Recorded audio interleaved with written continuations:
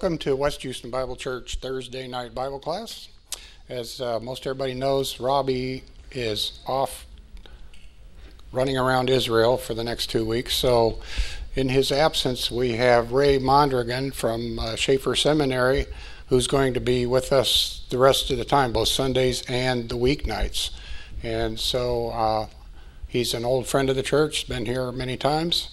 And so I welcome you and turn it over to you. Thank you. It's good to be home, I wanted to say. Should I say home? Well, tonight I'd like to start looking at book of Genesis, and obviously to try to deal with anything in the book of Genesis. This is one of the most controversial books that is in all of the Bible. And what makes it a little bit more difficult is you need lots of time to deal with anything adequately. So I'm going to just try to cover just a few things in Genesis. Not an entire exposition. I won't do sentence by sentence. I might highlight a few things just because of the time and try to cover mainly issues related to science. Tonight I'm going to simply do a little bit of an introduction and try to get us into the study. And in doing that, that'll set a foundation to get into the text itself.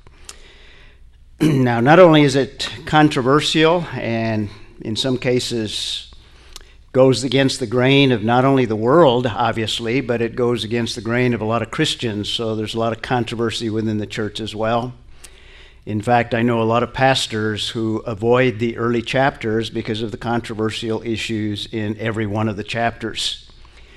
So you'll get a flavor of that even in this introduction.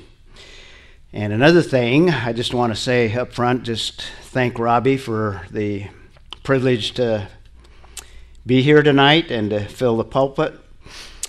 And if I go against any of his views, it is totally inadvertent. There are varieties of views on many different issues in the book. And I don't know everything that Robbie holds, and we just all try to be biblical. And that's all I'm going to try to do.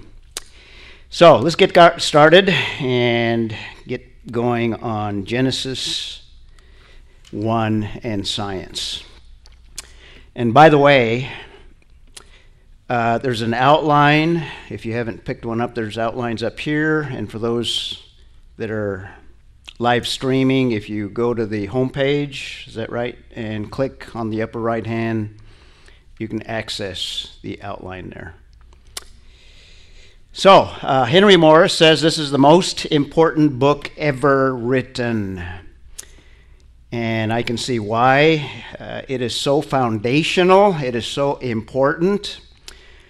Francis Schaeffer used to say that if you take away the first 3 chapters of the book of Genesis, you really cannot maintain Christian doctrine.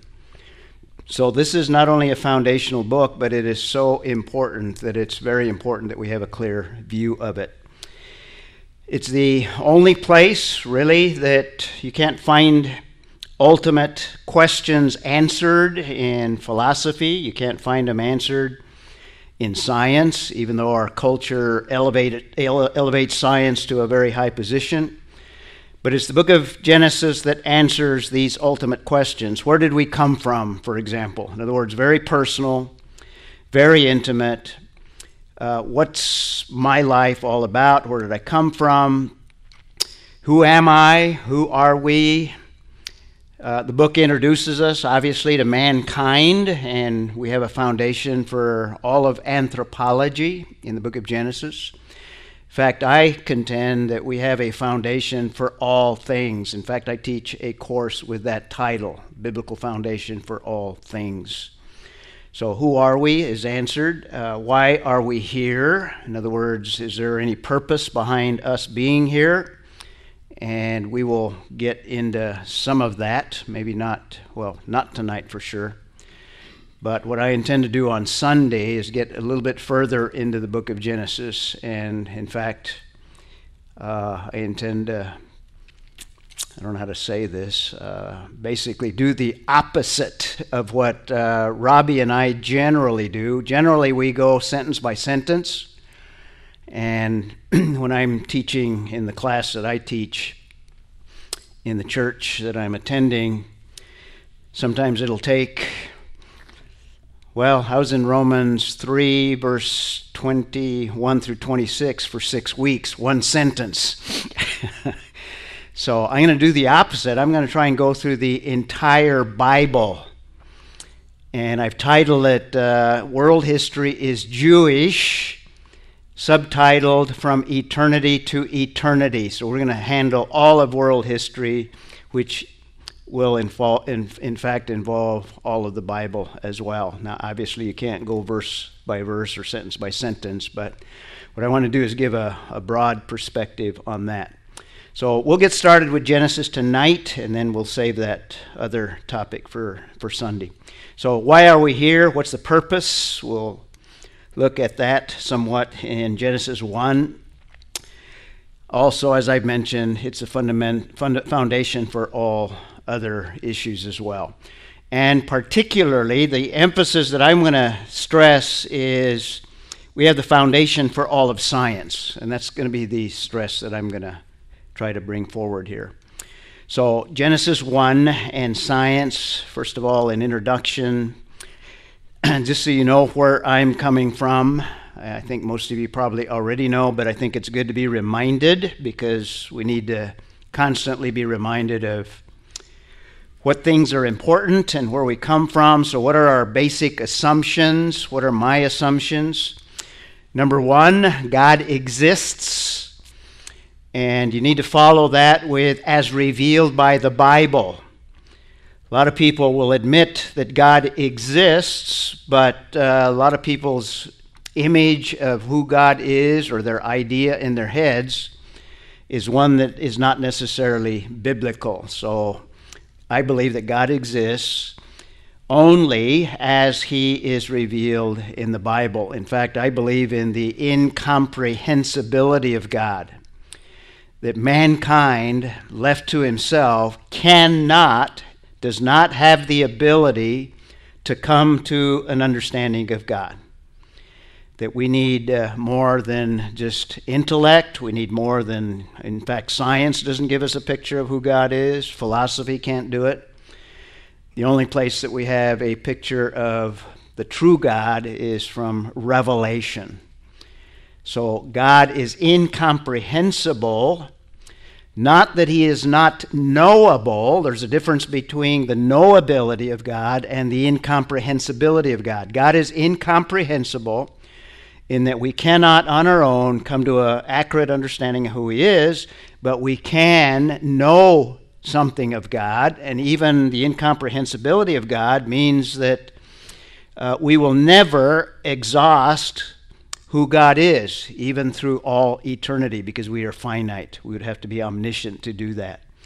So that's part of the incomprehensibility of God. But he's knowable. And I believe that God exists as he is revealed in Scripture. He has spoken in his word, and he has revealed himself. He's revealed a plan. He's revealed all that we need to know. And I believe the only source of that true knowledge is also his word, revelation, once again. So that's where I'm coming from. Thirdly, revelation, and this is very important. This is what I'm going to stress. Revelation is more important than science theory, and I'm going to stress on that. The majority of the church has a very high view of science. Not that I don't. In fact, my background is science. So I have a high view of science as well, but it fits within the proper perspective in terms of truth and knowledge. And I believe that revelation obviously is above scientific theory. And the conflict that we have as believers is not with science per se. But the conflict that we have is with science theory, in other words, the ideas of men. So that's going to be stressed throughout as well. Fourthly, and I'm going to make another point, that nature today, and this goes contrary to common thinking in science, that's why I bring it out, but it's also an assumption, and I'm going to develop that assumption. Nature today is different than what it was in the past. And what I mean by that is there is a pre-fall world that is radically different from the world in which we live in. Obviously, we know that we live in a fallen world. So conditions, and I think there are very important scientific implications of that as well.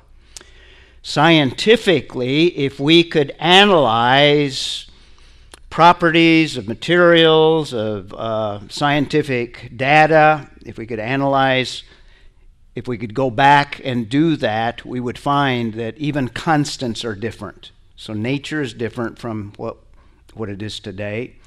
And I would contend that the world is even different after the Genesis flood. We're living in a post-fall world and a post-flood world. And I think that is regulated, the science that we can understand today, I think is regulated by the Noahic covenant. In fact, I think that's what the covenant is all about. So I'm assuming that nature today is different than the past. That's radical. That's radical in science. That's radical in the church as well.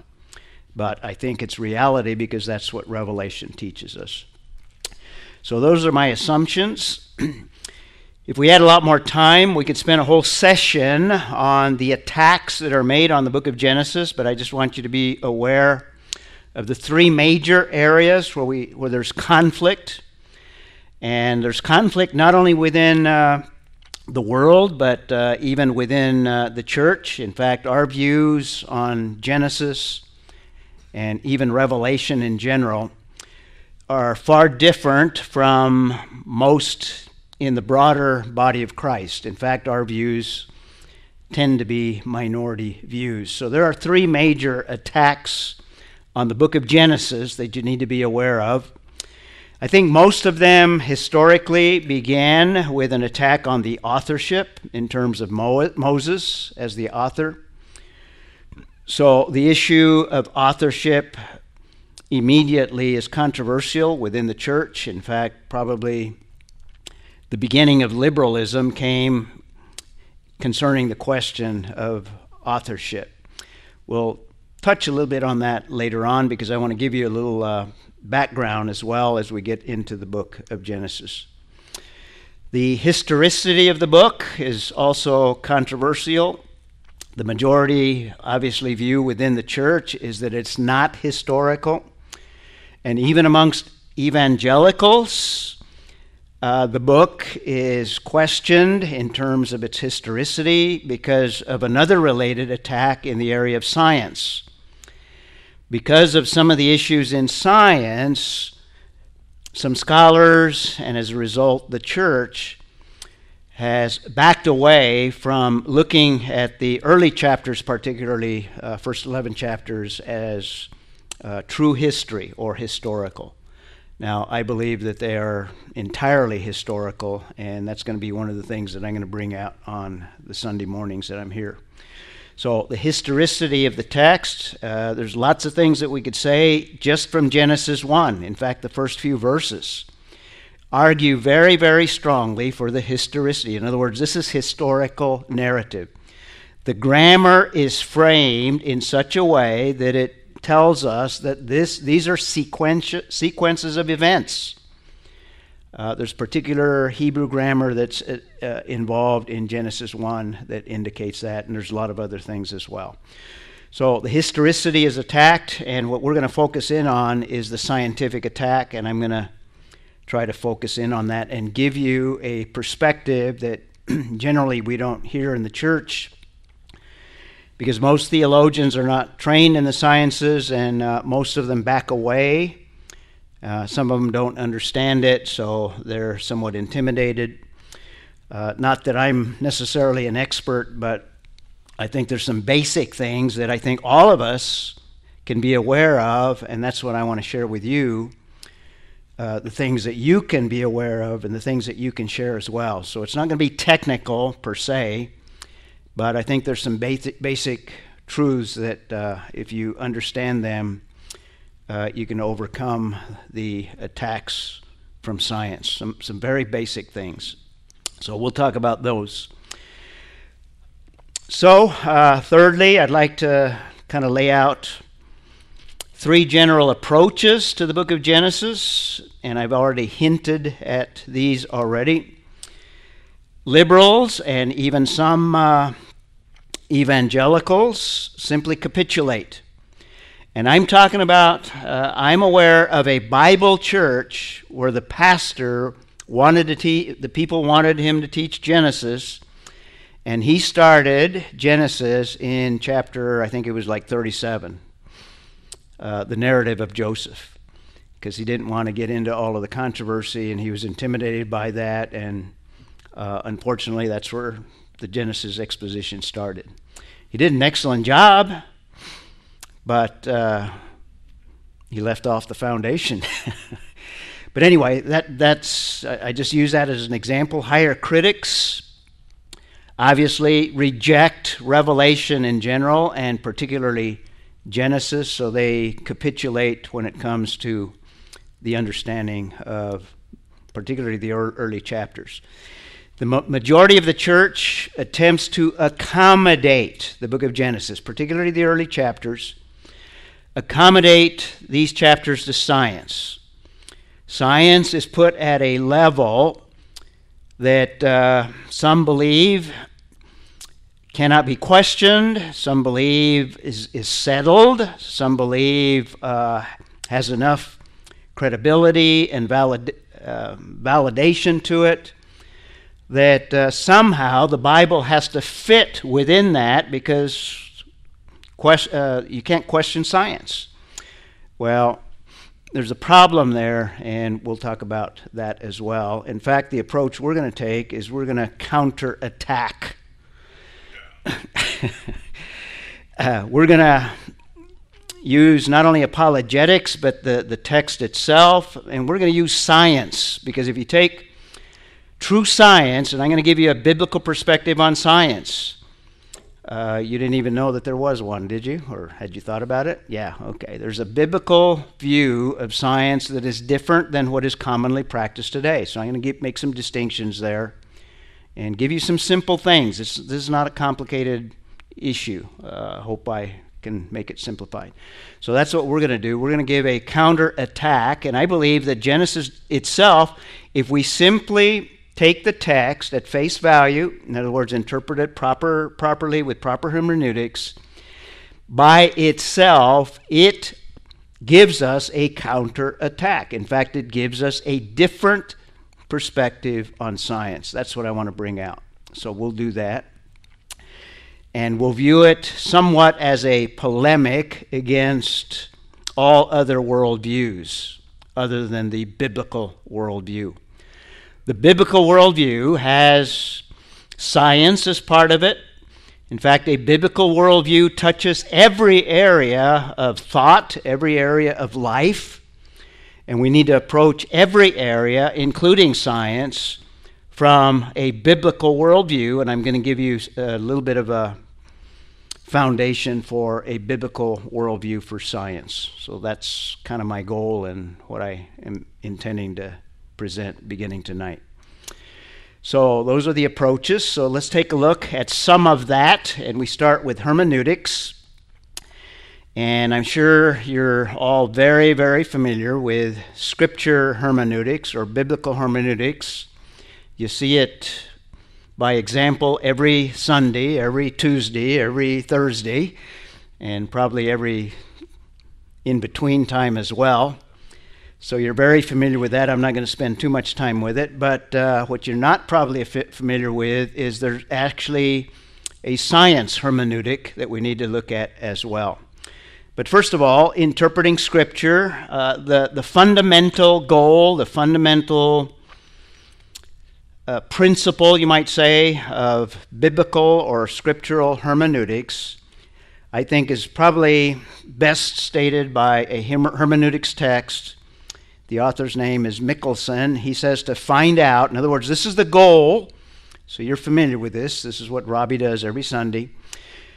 To find out the meaning of a statement, in other words, a biblical statement, for the author. So first and foremost, our hermeneutic, our literal hermeneutic, or more technically grammatical, historical, contextual, that hermeneutic does everything that it can to discern what the original author attempted to communicate. Now, when we're talking about authorship of Scripture, we acknowledge that there are actually two authors. There's the human author, and then there's the divine author that inspires and reveals to that human author.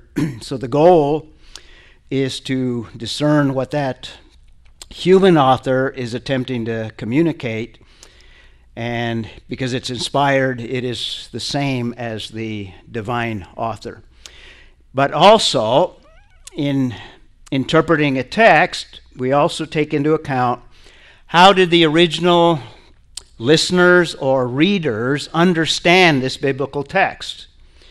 And if you apply that simple test, you can eliminate 90% of the way Genesis 1 is interpreted today in the church, and particularly amongst scientists. Because if you impose, for example, an evolutionary time scale, and the majority of the church does that, in other words, days don't mean days, they mean long ages, did the original readers look at the book of Genesis, and would they have understood this billion-year time scale? And the answer to that is no way. They might have understood maybe longer period of times, but not billions of years. And that's a very common view of Genesis 1. So to find out the meaning of a statement for the author and for the first hearers or readers. That's the goal of all of our conservative hermeneutic. And once you understand the text, in other words, how did those original readers understand the text, and what was that original author trying to communicate? Once you are able to capture that meaning, that understanding of the text, now we can do the other, thereupon to transmit that meaning to modern readers. And that's what you hear from the pulpit Sunday after Sunday. In other words, how does it apply to us in the 21st century? But you have to first understand the text, and then you can apply the text. And you separate the two. The majority of the church as well sometimes mixes those two. In other words, the meaning is how it applies, but that's deviating from a proper hermeneutic. So that's biblical hermeneutics and a quick summary of what you're exposed to day in and day out. What you're not exposed to is there's a hermeneutic in interpreting science, and particularly science as it's related to the things that we're going to talk about in terms of early chapters of Genesis. So let's take a look at that. We interpret Scripture, and we're going to interpret creation. How do we interpret that? There's some basic things. What we need to understand, there's a distinction that we need to make in the sciences. And I'm going to lay this out here. First of all, there is what's called observational science. This is what scientists do day in, day out. In other words, you make observations, you apply the scientific method, you make as many scientific observations as you can on the phenomenon that you're studying, and then you come up with some way of correlating those observations. This is scientific method. And then you attempt to validate that hypothesis, and then you come up with a test to validate it or to falsify it, and then you have confidence that your observations are on the right track. We have as believers, we don't have a lot of conflict with observational science because it can be checked. Experimentation helps us to validate, if it in fact is validated. We don't have too many problems with that. Where we have the major problems is in the area of what's called, observational science. The basis is observations in present time that can be checked. All right? There's a difference between observational science and historical science. When we're dealing with issues of Genesis, when we're dealing with origins, we're talking about historical science. This is a valid science as well, but you need to keep some things in mind in the practice of that. It's different, and a lot of people don't make that the distinction that we're going to make tonight. There's a distinction between observational science and historical science. Historical science deals, obviously, as the name indicates, with the study of things of the past. And things in the past are unique. They happen once. You can't go back. There's no such thing as a time machine. You can't recreate those events. But you can construct a model, or you can construct ideas concerning the past and try to interpret them. In fact, we do that all the time. That's what history does. It's a reconstructing of explanation of past events. But another good example of the practice of historical science is all of archaeology. Archaeology deals in the realm of historical science. In other words, it's looking and trying to uncover artifacts to reconstruct a culture, for example. And if you have adequate artifacts, and your best artifact are written documents that give explanation, and if you have adequate data, then you have a higher degree of confidence that you've reconstructed that past. That's what we're doing when we're talking about origins, when we're talking about creation, when we're talking about the Genesis flood, when we're talking about the Tower of Babel, when we're dealing with issues in the past. That's the area of historical science. So you need to make that distinction and make it clear in those that you are ministering to and speaking with concerning these issues. So observational science deals with present observations, but because you can't reconstruct the past, all you can look at scientifically are the traces left by past events. How do you know, for example, that Abraham Lincoln lived? Has anyone met him? Does anyone know him personally? Well, not today. But we have a high degree of confidence that he lived because there are traces of his life that are left behind. The best traces are written documents, eyewitness accounts. Well, are there any eyewitness accounts dealing with origins? Well, only one. But there are no human eyewitnesses, but there are traces that can be studied, and things like Genesis flood, you can study that as well. There's traces of the past. So that's what historical science tries to do. And by the way, not only archaeology, but what's real popular today are these, what are they called, CSI programs on TV where they reconstruct crime scenes. Well, the whole criminal justice system deals in this area of historical science. In other words, recreating a crime scene. In other words, picking up all the data, the traces of that past event, blood spatters, shells of rounds of shots and that sort of thing.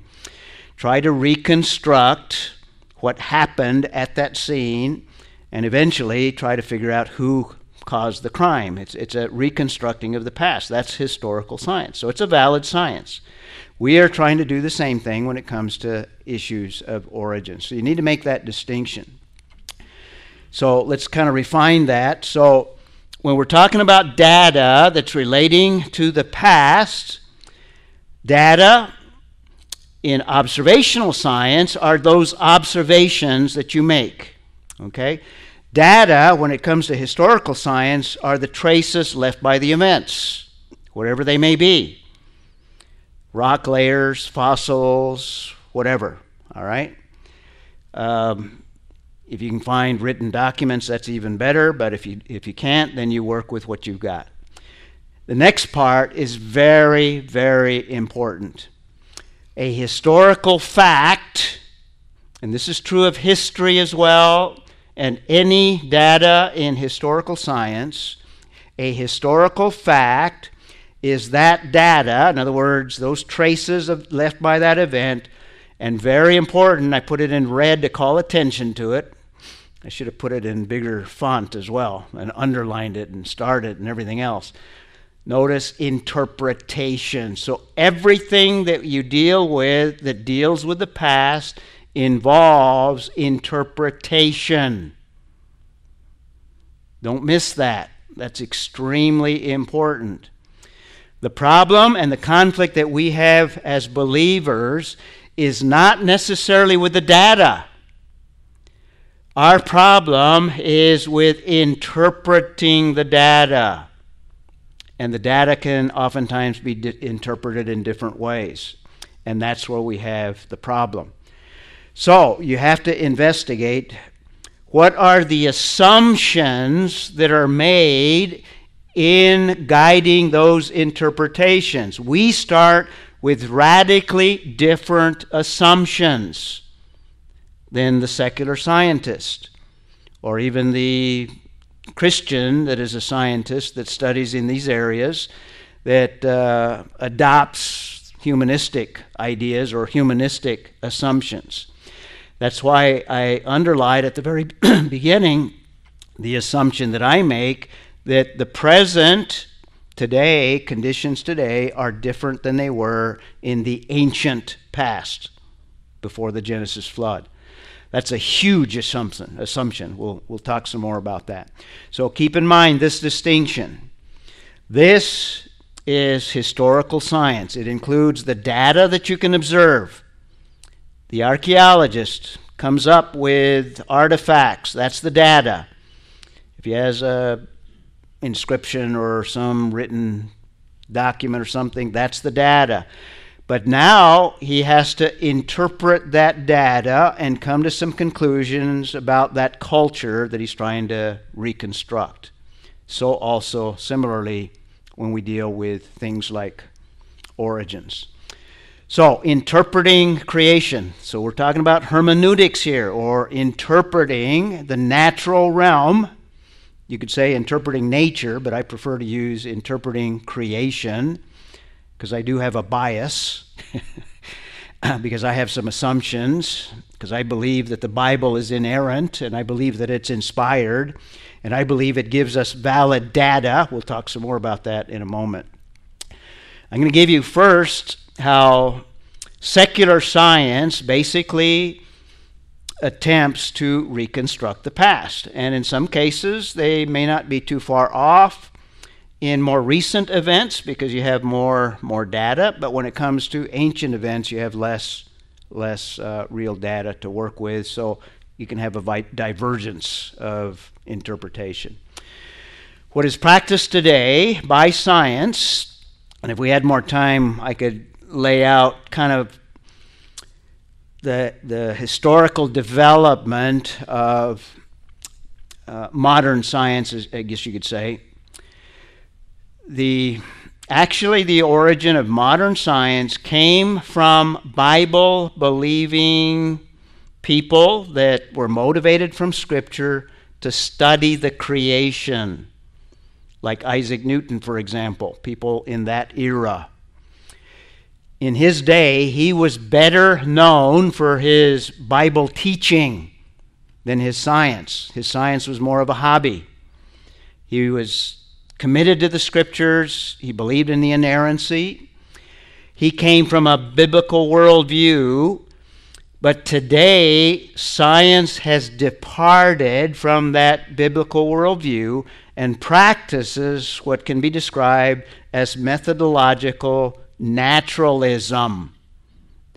In other words, this is the religion of science today, and particularly historical science. Methodological naturalism. In other words, naturalism is the guiding principle in interpreting ancient events or even any past events. And what happens is naturalistic theory is imposed on the data, imposed in such a way that that guides the interpretation. And as a result of that, God is left out, Scripture is left out, so a whole range of data is left out, so you end up with an inadequate interpretation of the data, particularly the more ancient the events that you are studying. So methodological naturalism imposes naturalistic theory. Now this is practiced today. In fact, in science today, only a naturalistic explanation is permitted. In other words, if you cannot explain phenomenon based on natural law, then it is omitted, it is excluded. So it has to fit within naturalism. That's methodological naturalism. Secondly, well, here's some of the flaws, and then I'll get to the second point there. Some of the flaws of naturalism or naturalistic interpretation is what is called uniformitarianism. It's a big word, but it's got a pretty easy understanding. It basically has the idea is the laws of science that you can observe today have always existed. A key way of describing it, they will use the phrase, the present is the key to the past. So it denies that there have been changes over time in the natural realm. In other words, constants are constants. Natural law is natural law. It has always been there. It always will be there. In fact, they're viewed almost as eternal. That's uniformitarianism. But uniformitarianism, this is the fundamental assumption of science today, particularly historical science. Present is the key to the past. But it is not scientifically verified because you can't go back and see and check. Can't go back in the past to see if conditions were the same. Even after the flood, you can't do that. I mean, you can't reconstruct the past. So you can't verify it scientifically. It's an assumption. Remember that. It's an assumption that you utilize or the science community utilizes. Thirdly, it goes against Scripture because Scripture clearly tells us that things have been different in different time frames. There's a pre-fall world, there's a pre-flood world.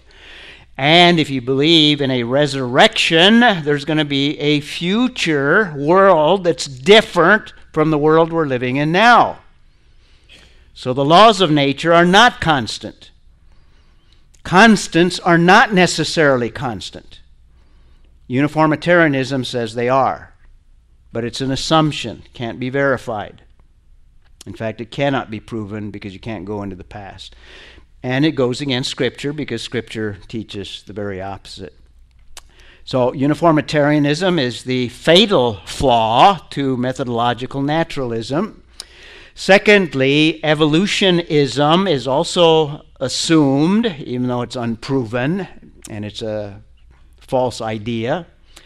But it's assumed in most, even observational science, but particularly it's assumed in historical science.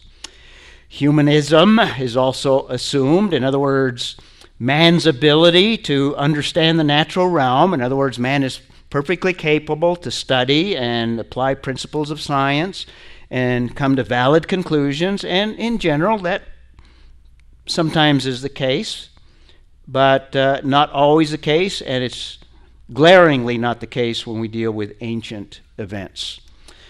Fourthly, it excludes revelation. In other words, that is excluded in terms of data. It excludes it. You can't come up with a supernatural explanation or an explanation that you could derive from revelation, from the Scriptures, is what we would say. So these are the flaws. And science practiced today using methodological naturalism has an anti-supernatural bias. So those are the flaws. You need to keep these in mind because this is how science is dealt with and why there's such a divergence in views, particularly the further back in time you go. So, methodological naturalism imposes naturalistic theory with all of those flaws. And secondly, if you're a believer and are assuming those assumptions and using this methodological I'm an engineer, I can't talk sometimes. Methodology. If you're a believer and you believe that the Bible, even if you believe it's the Word of God, and even if you believe it's inspired, but if you're coming from a secular worldview in the sciences, then the natural tendency is to attempt to harmonize Genesis with modern theory. But modern theory is theory because you can't go back and reconstruct the creation events. See what I'm saying here? So, the attempt is to harmonize, okay, well, how do we make Genesis fit? And I'll tell you up front, Genesis doesn't fit. Don't try to make it fit. All right, I like this guy up here. Come up, sit up here better. No, I'm kidding. What generally happens, and I'm talking about the majority of the church, and I'm talking about a lot of evangelical church. I'm talking about Bible churches. They tend to accommodate the text. And I read a commentary. Well, I'll give the name. Hugh Ross, who claims to be a believer. You're familiar with him. I have no reason to question his claim or his view. I would assume that he is. He does ministry, or at least he calls it ministry. He has a commentary on the book of Genesis. He accommodates the text. And as I studied through his commentary, I noticed 4 things, and it dawned on me once I realized those 4 things. Just about every other commentary that accommodates the text has these 4 elements as well. The first thing that he does is he emphasizes in the text the details of the text that support his presuppositions concerning origins. One of his presuppositions is long periods of time, in other words, millions of years, that the creation event took place. In other words, the earth is millions of years old. It's an old universe. So he emphasizes the supporting details that support that idea. So that's one thing I noticed. And, he'll make some points and in some cases define terms, do almost the same thing that we would do in exegeting the text, but only with the details that support his view. Then he superimposes current theory, and particularly his theories, which go along with a lot of others from this perspective.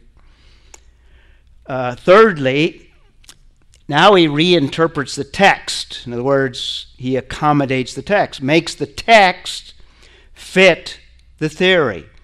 Because science dictates, science is the authority. In fact, he even thinks that science is almost inspired in his viewpoint. So from that perspective, science helps us to understand the text, but helps us in reinterpreting the text. Then the fourth thing I noticed is he ignores the non-supporting details. And some of those non-supporting details are glaring. In other words, they're very obvious and very clear to see. So that's what happens when you try to accommodate the text. And the most important thing is the reinterpreting of the biblical text. So that's science hermeneutics. Now let me give you a picture, one step into the sciences. There's what we could describe secular science today. For example, viewing the laws of nature, or we would call that creation, they're unchanging. In other words, they're eternal. They've always been the way they are today, and today is the key to the past, so they've always been that way in the past. And the same could be said for constants, and they would consider this to be truth. In other words, this is reality, this is truth, but it's an assumption because you can't go into the past, right? We've already established that. And they view us and God and religion, in other words, the areas of spirituality and church and the Bible, that's man's opinion. Okay, that's a secular viewpoint. And unfortunately, sometimes that creeps into the church as well. Well, there's a different approach, so let's take a biblical worldview approach and apply the biblical worldview to science particularly. And we can come to some conclusions from Scripture concerning the natural realm, and I've got a few of the major things outlined on the next slide here. And we could say that Scripture says and is clear that only God is eternal. Only God is eternal. On the right-hand side is the natural realm. So the natural realm has a created beginning, and as I've already indicated, there have been transformative events that have changed laws of nature. So constants and laws of nature are not eternal in a biblical worldview. They're subject to change, depending on the will of the Creator. Okay, so only God is eternal. There's nothing in the created realm that is eternal. Nothing. Only God is eternal. Secondly, only God is infinite. Now, there's some scientists that think that the universe they can't observe the limits. So some assume that it has no limits. But the universe, we would understand biblically, is limited in all ways. Limited because it's finite, it's a creation. It's only what God put in place. Only God is infinite, not the creation. Thirdly, only God is truth. Truth is personal. God embodies truth. God is true. John, 3:33, I think. Jesus says, I am the way, the truth. That's absolute truth. Only God is absolute truth and what he reveals. Okay? The creation, this is the biblical view of creation, can reflect truth. In fact, God has built things in the creation such that he reveals something of himself so that none are with excuse, Romans 1. And God has done that since the creation. So the creation is built with information that every human being that has ever lived and will live has had a revelation of God. So it's a reflection of that truth. It's a reflection of God. But only God is truth. Only God is self-existent. Some scientists think that the universe is self-existent. Well, it's large and we can't see beyond it, but the universe is not self-existent. It is dependent. In fact, everything is dependent and upheld. Hebrews 1, Colossians 1, all things are upheld by God himself, Jesus Christ. So the universe is dependent. And there's not an electron in the universe that's not dependent on God sustaining it and keeping it in its orbit. So it's dependent. Only God is self-existent. So we come to these conclusions from Revelation. So if you exclude Revelation, then scientifically you're at a great disadvantage. Only God is immutable, unchanging. I've already kind of given away that I believe the laws of nature can change. In fact, miracles by their very definition are tweaks in nature where God intervenes and does things that are beyond nature. Not violations, but additions.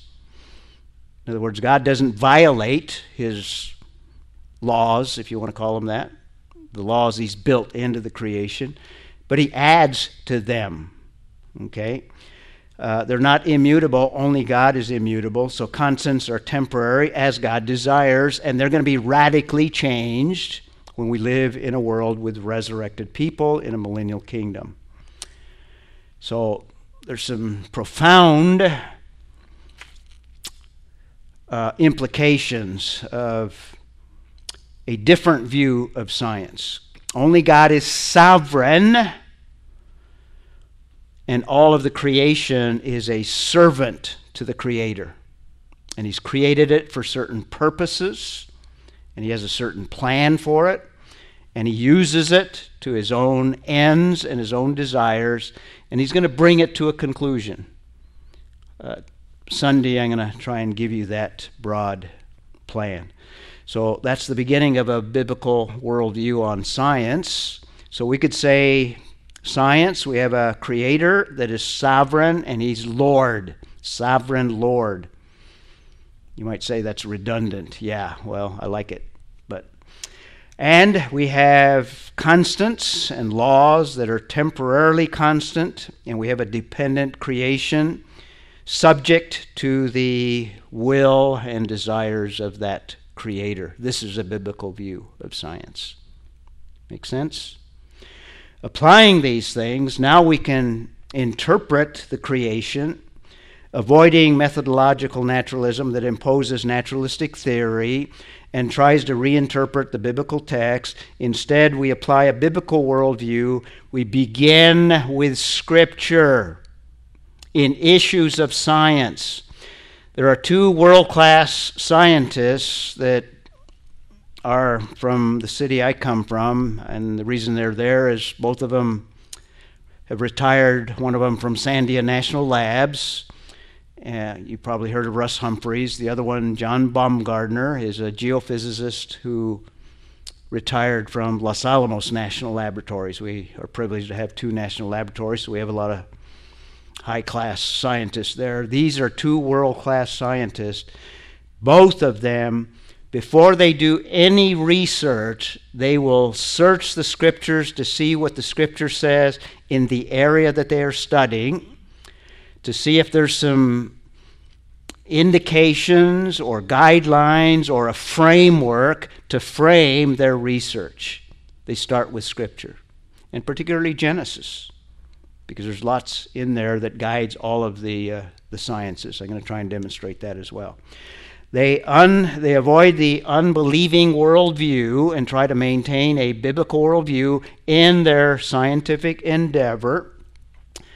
And then they have a better position to be able to interpret the physical data, because they have more data than the secular scientist.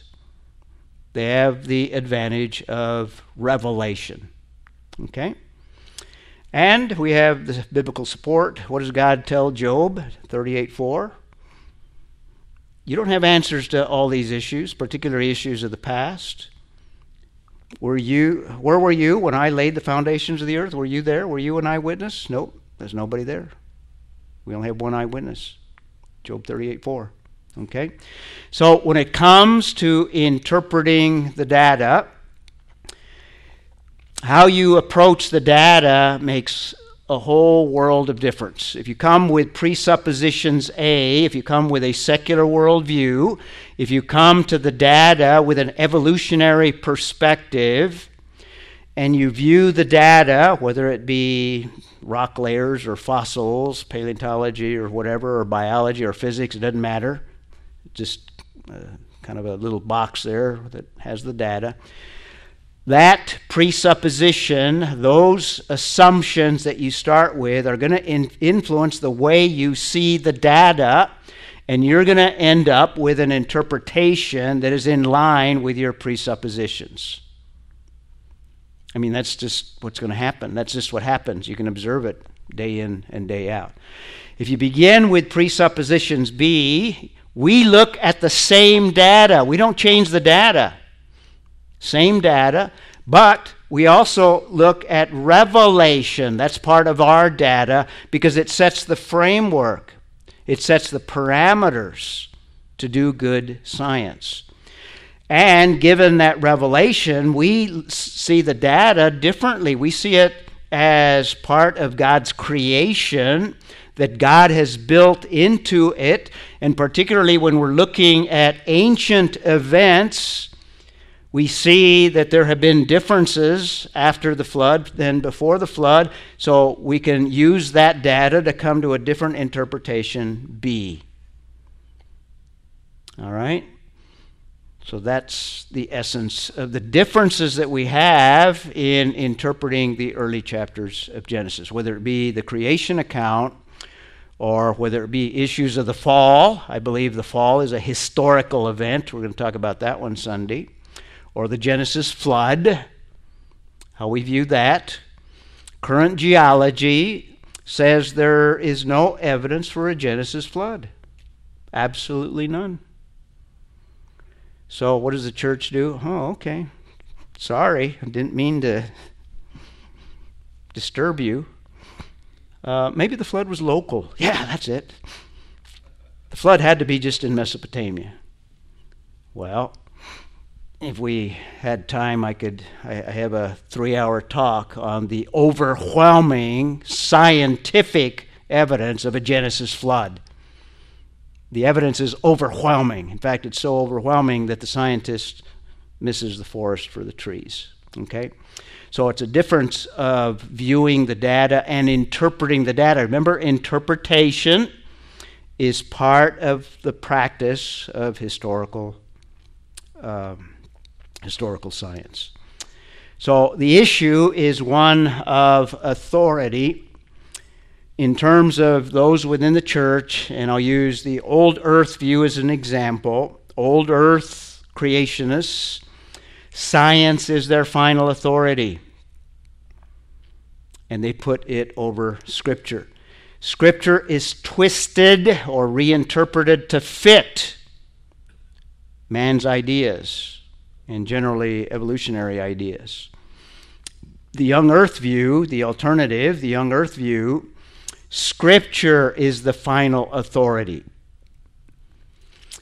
And once Scripture is the final authority, now we let the Scripture speak for itself.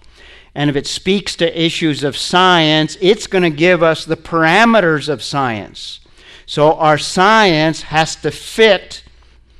And I'm going to say Genesis 1. In other words, Genesis 1 sets the parameters for science. And it fits it far better than current theories in terms of early origins and that sort of thing. So that's the issue of authority. That's probably a good place to stop for tonight, and we'll start on an exposition of Genesis 1 next, Tuesday. And to conclude, let me go to a concluding slide here.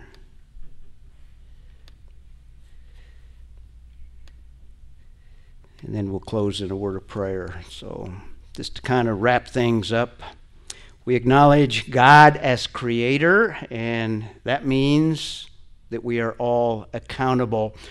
This is the bottom line. The unbeliever, and particularly even the scientist, the bottom line, the reason he doesn't want to allow Scripture to speak is because if God is creator, that means we are accountable to him. We as believers acknowledge that, and we praise him as creator. So we can praise him tonight, that everything that we observe out there, all of the sciences basically come from him. We have a foundation for all of the sciences in at least Genesis 1. And we'll look further into that next week. Let's close with a word of prayer. Father, we praise you and we take comfort that you as Creator, you have a plan. You as Creator had us in view in your creation. You also knew that we would sin, and you made a provision for that, so we praise you. And we know, because you are Creator and also the one that has brought salvation, that we praise you as Creator and Savior. And we want to praise you and continually be reminded of these things. We pray these things in Jesus' name. Amen.